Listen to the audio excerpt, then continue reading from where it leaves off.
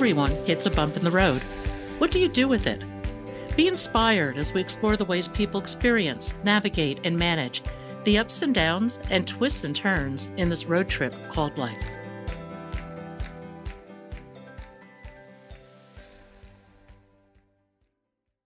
My guest today on Bump in the Road is Wendy Wagner, Ph.D. She has a Bachelor of Science in Psychology from Tufts University, a master's degree in transpersonal psychology from the Institute of Transpersonal Psychology, a PhD in transpersonal psychology from Summit University. She's also a master hypnotist and addictions counselor by the West Coast Institute of Addictive Studies, and a mindfulness coach and doula. Most of all, Wendy is a fascinating person who's navigated more than a few bumps in the road. Welcome, Wendy Wagner. Welcome, Wendy Wagner. I'm so pleased to have you on Bump in the Road today. Let's start with your telling your story. Pat, thank you. It's really fun to be here. In reviewing all this after you asked me to do it, I thought, oh my God, my life was perfectly designed to talk about bumps in the road. It was like, it's almost been nothing but bumps in the road. And I think maybe everybody would say that, but it really seems like my life was designed to shake me up every single time I got the tiniest bit secure in anything. But one of the greatest savings came to me when I was about 29, 28, something like that. And my mother was in New York at the time, I think sort of socializing with a bunch of intelligentsia. And she started talking about something called the 20th Century Teachings of Christ, which turned out to be the Course in Miracles. It was the original manuscript she finally gave me because I was so curious. What might Christ say in the 20th century? And in the very beginning, it promises to turn your perceptions 180 degrees from the way you're looking at things right now. And boy, did it deliver on that. And because I started so early with the course, I didn't have a lot of people to talk to about it. So I had to experiment with it very heavily. And I was so determined to find the truth of the course, whether it was true or not, because at some point it says, don't listen to a word we say, just experiment with this, try it out in life, see how it works. And that was the proof was in the pudding for me, for sure. And one of the primary things the Course talks about is everything that comes to you is for your benefit.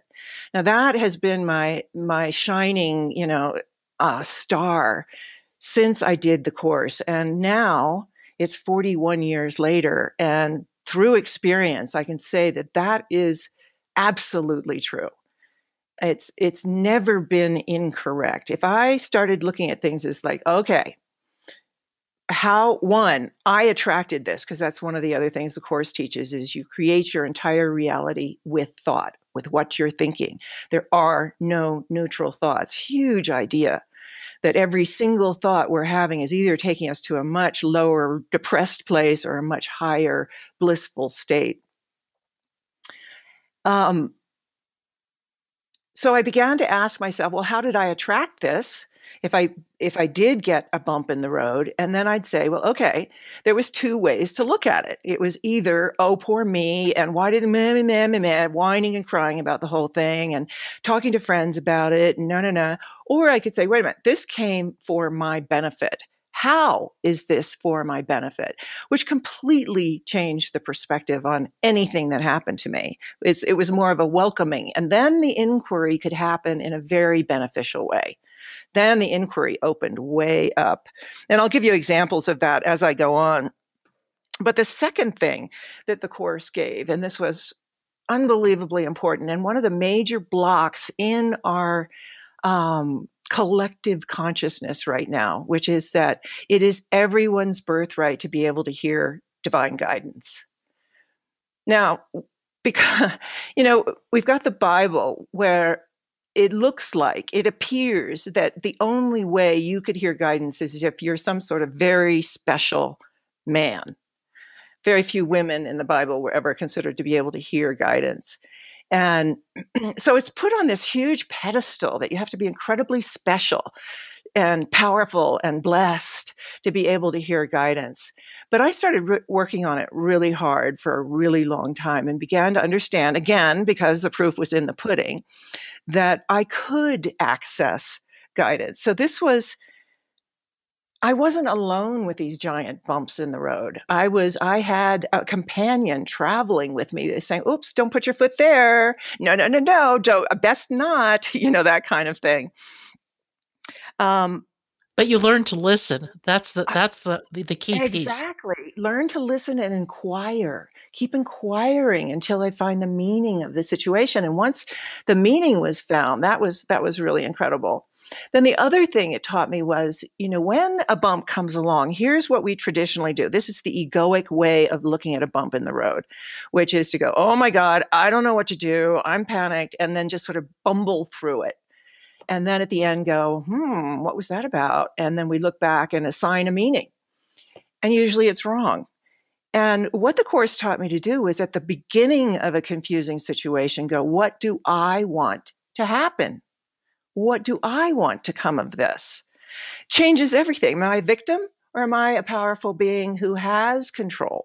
Who knows how much control we really have? The coronavirus is beginning to show us that there's a bigger picture here. And that's what I learned through my course of the Course in Miracles and all these 42 years or 41 years is that there's a bigger picture. There's a plan. I am being sort of shuffled around with this plan, and it really is for my benefit. That philosophical perspective that everything that comes to you is for your benefit is a total game changer. Total. Yeah. Yeah, exactly. And then okay, so for 35 years, I'm really, really involved with the course and, testing all the time. And then I get cancer. This was 2014. And I'm like, okay, this is really where the rubber meets the road. And then I had to really bring all these sort of ideas into my body and had to decide, are you the victim of this or do you have some power? And that's when I started using the intentions. It's like, what do you want to learn from this? What do you want to gain from it? And since I took the perspective of everything that comes to you is for your benefit, I found the most amazing inquiry because of that. Okay, why did I attract this? Just that alone is a huge inquiry. And you're somebody who's eaten organic, taking good care of yourself forever. Yeah, exactly. Since I was 17, I've been eating organic, so it was quite a shock. But what the inquiry revealed, because I took this perspective, was a lot of subconscious ways I really wasn't happy and didn't even recognize it because it was, routine and couldn't think of outside the box. And, but at one point, I did this amazing list where I was like, okay, you've attracted cancer. You could die from this. So I made this list of reasons you want to die, reasons you want to live. And, it came I knew from the beginning I wanted to live, but it was very important for me to see the reasons I wanted to die. And then the entire remedy came from that list. It's like, this has got to change. This has got to change. This has got to change because this isn't making you happy. It's making you feel like, your body's breaking down because these things aren't making you happy. So that's the enormity of that kind of inquiry was those kinds of revelations. So I've been a psychologist since the 1980s. And have been on a spiritual path since the 1980s and have been just heavy into self-inquiry. Yet cancer pushed me, because it was life and death, to realms within myself that I hadn't begun to touch. It was almost like I used to have these dreams all the time of this beautiful mansion with one door that I refused to go into. And cancer opened that door and pushed me through it. And that's the advantage of bumps in the road.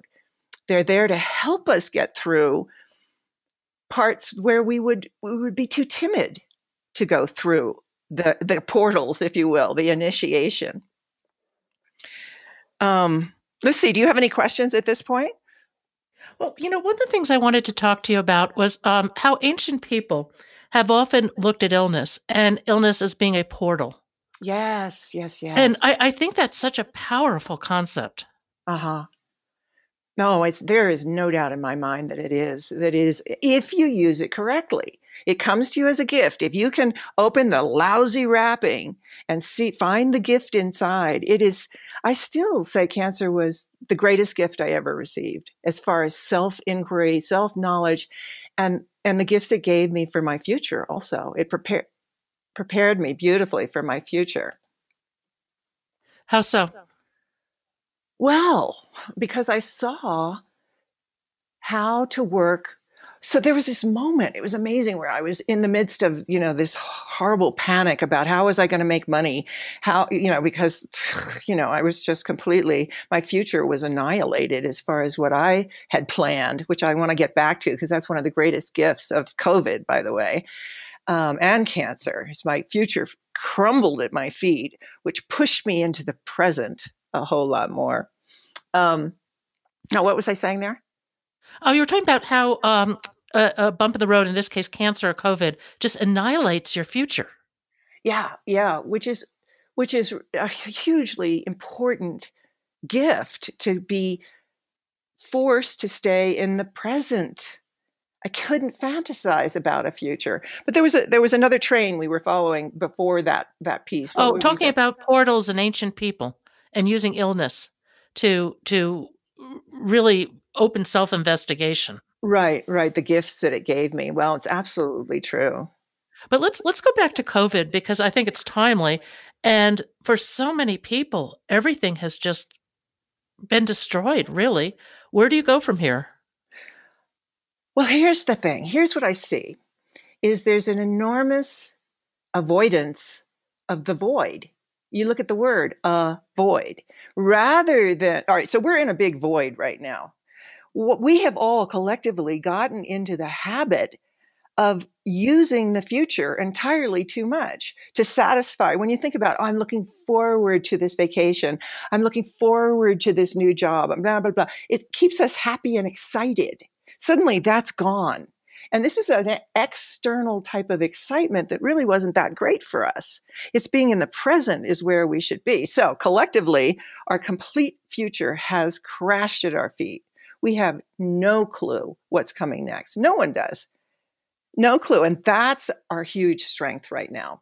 Because on the edge of the void, which everybody avoids, and now we can't, we've been pushed into it, we will find that the void is the most creative place you can possibly be.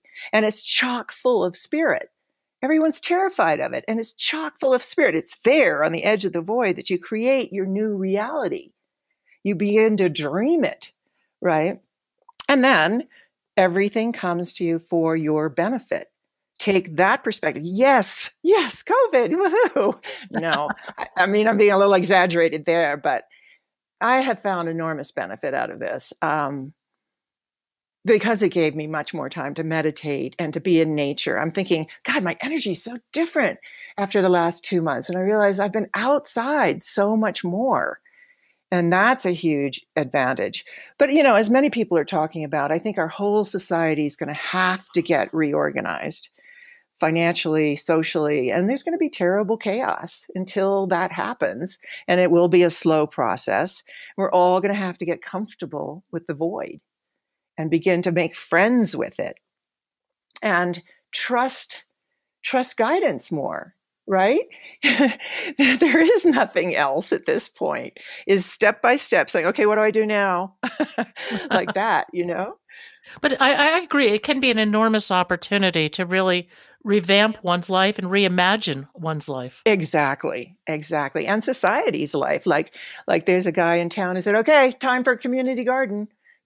We got to do something here. And, it's those sorts of moves that are really going to change the world finally. It's really where we're at right now is this complete opposition of unity consciousness versus separation consciousness. And you look at our government, it is 100% separation consciousness. And it's going to implode. I mean, contraction can do nothing but finally implode. And then you've got a whole lot of people on this planet that really are into unity consciousness, that really want to benefit the people and make the people feel good, And that switch has to be made. And it's like unity consciousness is beaming down on us. I mean, the energy of these times for transformation is really very, very exciting. And I think a lot of the seers and the prophets at the time right now are saying, use the time. But you have to very consciously pull on it, really consciously, like be in nature and say, okay, come on in, come in, come in, pull in this new consciousness. Has to be a conscious decision to do it. We can't just hope it's going to rain on us. You know what I mean? No, I think all this requires a lot of self-inquiry, a little bit of work. It does not magically happen. Um, Exactly. Right. but I think we've been given this gift of time to reassess what is important and what does matter. No, I find it very interesting because as you're up in Taos, I'm in Santa Fe.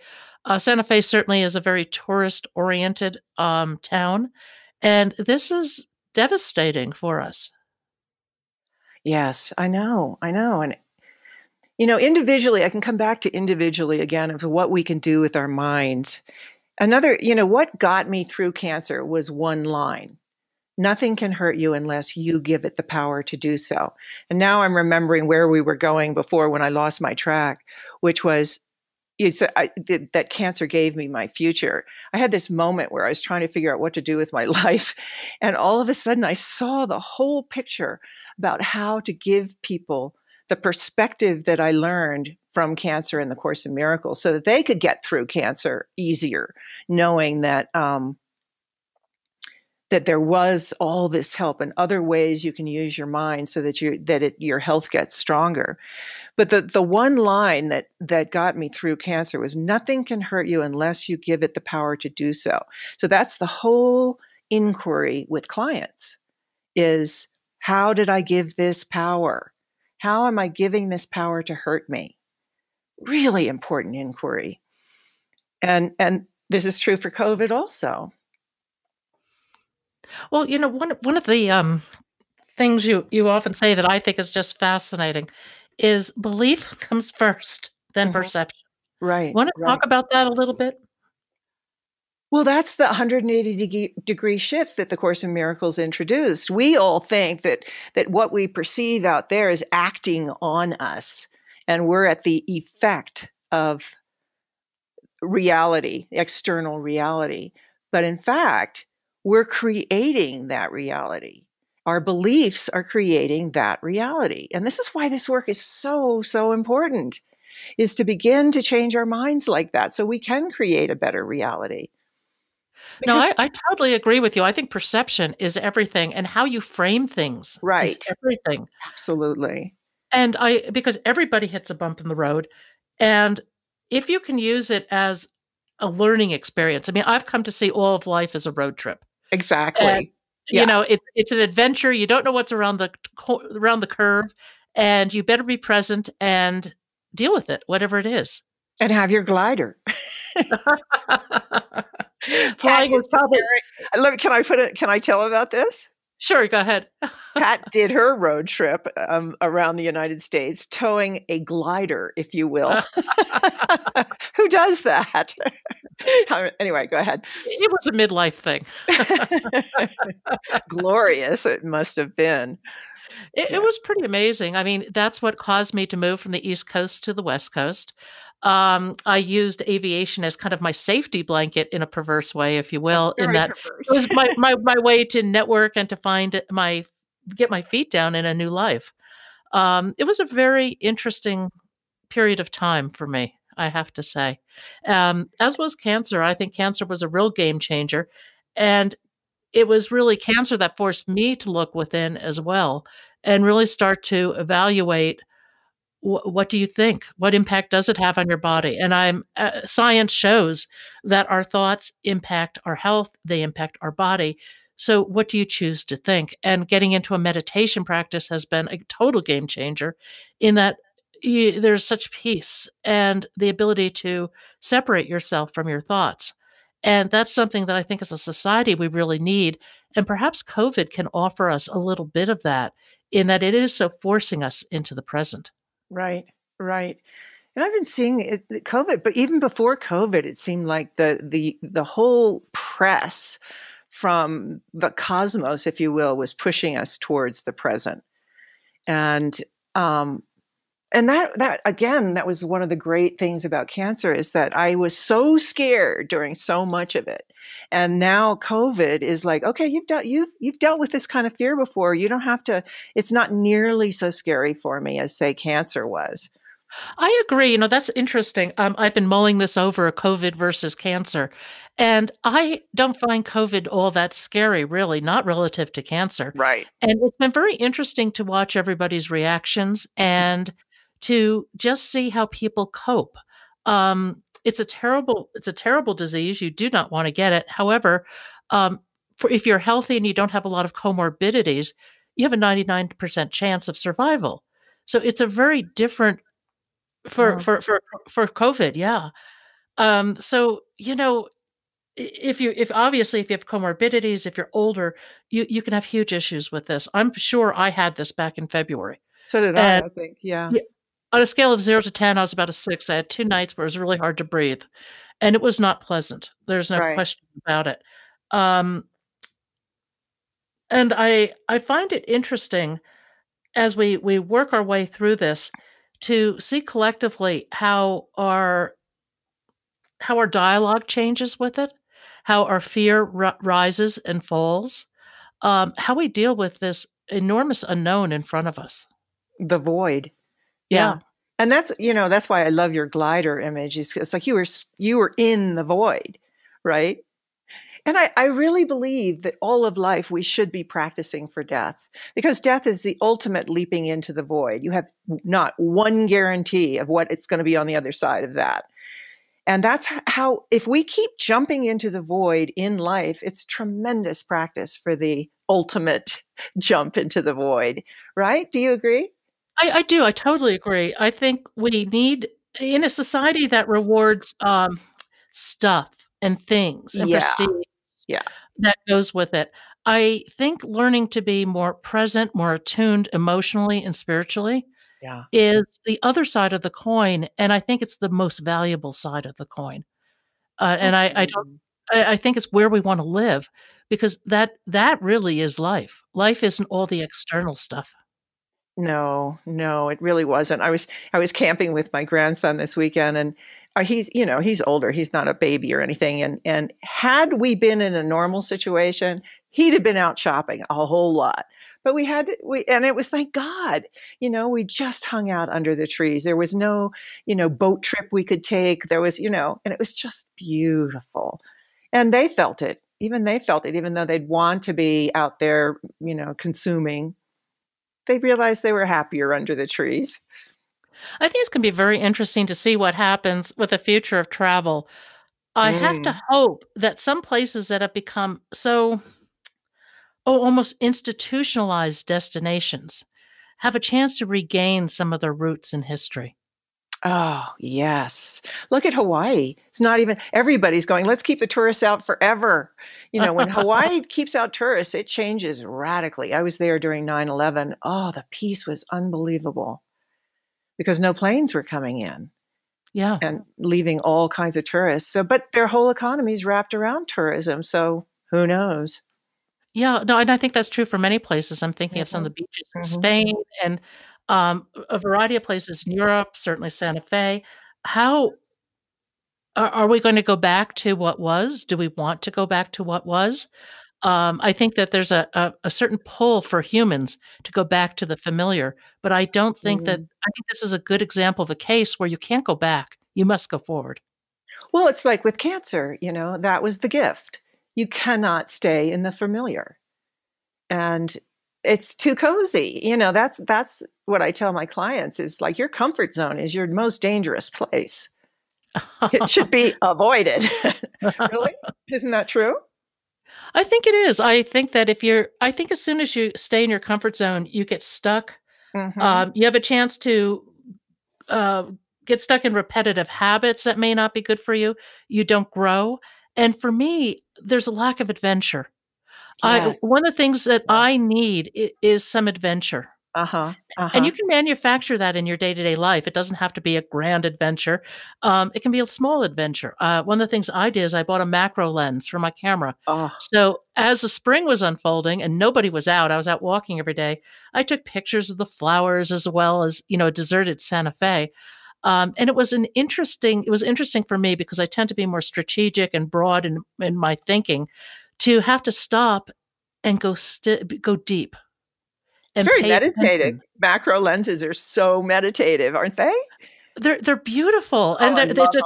it's a totally different skill set than anything I'd had before. Uh-huh. So Uh-huh. I had to learn to do things really differently, and that Mhm. was just a total gift. Yeah. Yeah. Well, isn't that the metaphor for what's going on right now? You're in macro mode. You're seeing the tiniest, tiniest little details of life right now rather than, okay, jumping on a plane and going someplace. Yeah, I think it's gonna be interesting to see how we reopen. Hopefully, we're looking at reopening starting June 1st, here in New Mexico anyway. It'll be interesting to see what happens. Boy, will it ever. And I feel like all the bumps in the road that I've had to experience in my life, the Course in Miracles, all the meditation I've done, it's been geared for this time period. It's like I'm going to need all those tools. I think we all are. We're going to need each other a lot. I think we are gonna need each other a lot, and I hope it's funny, though, COVID has created a lot of isolation. So how do you balance that isolation with the need for greater connection? Well, for me, it's really I am like isolated a lot anyway, and for me, it's magnified the need for connection for me. I can sort of put connection aside. I'm busy. I got all this stuff I've got to do. On the topic of connection versus isolation with COVID, w do you think people are getting more connected with themselves? I certainly think the opportunity is really there. I certainly hope people are because I think we use socialization as a distraction an enormous amount. And, like you said before, I hope people are really reevaluating everything. And, I don't know about you, but I don't find comfort anywhere but meditation, really. And I'm hoping more people are going to find that. And that No, I totally agree. I think I find peace throughout the day, but I find it because of my meditation practice. exactly. And the perspective it gives. Exactly. Yeah. Right. Right. But it's interesting, socialization as a distraction. I think that's very true. Um, I certainly I have found through this that that is the piece of my life I miss the most, and I miss it greatly, partly because I'm an introvert by nature, and so I've had to work really hard to develop social networks and things, Hmm. Hmm. and now they're largely gone. Not gone, but they're resting. They're just resting. And how is that for you? Uncomfortable. Uh-huh. Yeah. And I think, the part of the discomfort certainly is also the fact that from a business perspective, I've had to totally put Cancer Road Trip on hold, reimagine it to some degree, which I've been working on. This has been a big game changer. Yeah. Yeah. Yeah. And, here's where the perspective is so essential. Like you've had this giant jolt. You've worked on this for years and put all yourself into it. Now, you had a choice at that moment when all of this went down the tubes or put on hold or whatever, were you going to blame yourself and think of all the reasons you should be punished right now, which is this is the value of understanding there are no neutral thoughts. Because where our ego wants to take us in a situation like cancer or some other giant bump in the road is, oh, you were bad and therefore you will be punished. It is so strong in each one of us to go to that place. And I love this. So to me, probably the most powerful word in the English language is the word sin. And once upon a time, sin had a totally different meaning. And here's the 180-degree shift in reverse, really. Sin actually meant, it was an archery term, which meant missing the mark. So now you have a paradigm of you're trying to reach union with God or peace of mind or whatever it is. And the only way to do that is to make mistakes. So in our culture right now, you make a mistake and you're because of the way we raise children, you've got the guilt trip and then punishment. So this is what keeps going on in our psyches. When we find disappointments and bumps in the road, we think it's our fault. We're being punished. All our karma, so to speak, is coming down on us. And this is a totally incorrect way of looking at things. And it causes us terrible, terrible pain. What is the origin of the word sin? Hamartia, which is a Greek word, and it was an archery term, which meant missing the mark. And I love that. It's like we have to make mistakes. It's like, yoo-hoo, you've screwed up again. And okay, I'm definitely not going to do that again if we learn from our mistakes instead of. So what guilt does is it tries to have us not think about our mistakes. It condemns us first and then don't think about it. But if you inquire into it, you begin to see that guilt is the killer. Guilt is absolutely the killer. And that's where I work in my therapy practice, is to begin to alleviate that enormous pressure of guilt. And guilt is what causes our thoughts to go so negative and to think, oh, I'll never get out of this. Oh, it's never going to work out for me, blah, blah, blah. Is because we don't feel we deserve the best, because we've forgotten our connection to the best, to the highest, so to speak. And forgotten that we're part of that, right? Yeah, and the best is not the stuff around us. The best is very internal. It is, indeed. And spiritual. It is, indeed. And I think one of the greatest initiations we can go through is to lose everything and still remember the glory of who we are. Not have a single thing on the outside reflecting our goodness. Not one person going, whoa, you're wonderful. Not one job, clapping for you and honoring you. But, just learning to do that just for yourself is a huge, huge thing. If you could distill this down to some advice you would give to anybody facing a bump in the road, what advice would you give them? Well, for sure, the one about this has come to you for your benefit.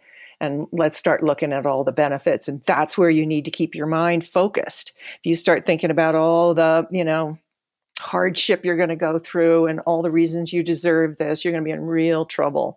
But you have an opportunity with this bump to rise yourself up. Every single bump in the road is a wake-up call. It's saying, please, here, let's help you wake up, even if it means causing you some pain, because that's the only way we learn, sadly, is through hardship and suffering. It's like, okay. So that, and nothing can hurt you unless you give it the power to do so. I think that's absolutely the most powerful sentence I've ever heard in my life, really. And it constantly reminds me that I have the power and I am bringing it all on myself, and only I can change that. So those are the two big ones, I think. Do you have any others to add to that? No, I'm a devotee of your train of thought. I admire it enormously because I think that there's so much profound wisdom in it, and it takes work. But boy, does it ever! Oh yeah, and it's unending. It's a lifetime journey. Exactly. But, it's funny. I always ask everybody, if you could rewrite your story, would you? And I know what your answer is going to be, but I'll ask the question. I know, it's so funny. That one really stuck with me when you put it in your notes. I'm still kind of pondering it. I'm like, on the one hand, it's been really tough, but on the other, it got me to this place. It's like I always bemoan the fact that I didn't have any parents that paid any attention to me. And then I realized it forced me to talk to something higher and to look for advice from a higher source. So it was for my benefit. Now I can see my entire life has been that. And all that suffering has been towards bringing me closer to God, really. I mean, I can't say it any other way.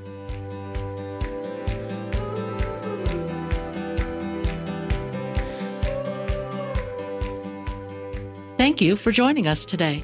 I hope you found something in today's podcast that inspires you along your own life path, because sometimes a bump in the road is actually a portal into a more conscious and meaningful life. Bump in the Road is a production of Cancer Road Trip. Subscribe to the podcast, follow us on social media at Cancer Road Trip, and you can learn more at www.cancerroadtrip.com. Until next time, be safe and be well.